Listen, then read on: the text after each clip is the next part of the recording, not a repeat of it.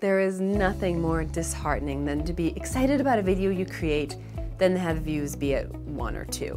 So why did no one watch it? The problem is most likely not the video content itself because, well, no one got that far. The problem lies in targeting. You simply missed your audience. This can happen in a couple ways, so here's how you troubleshoot. First, go back to the goal of your video. Who did you want to watch it? If the answer is I don't know, there's your problem. You need to know who the audience is before you can get them to watch your video. If you know who your audience is, then ask, where are they? Don't post a video for middle-aged people on TikTok. If you're trying to raise awareness among people who don't know you yet, you can't expect them to see a video on your website or social channels because by definition, they don't follow you yet.